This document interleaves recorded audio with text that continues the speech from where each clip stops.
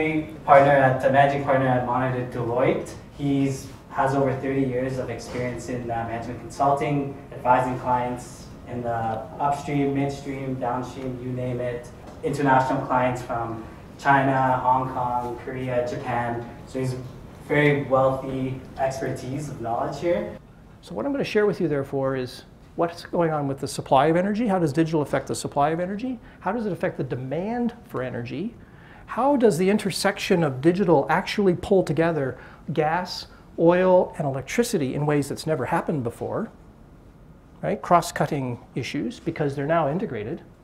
And then finally, what advice would companies be taking on board to be able to cope with this wave of change? The same logic applies to companies who are in the fracking business, who are in water hauling, who haul sand, who manufacture pipe or make equipment for oil and gas.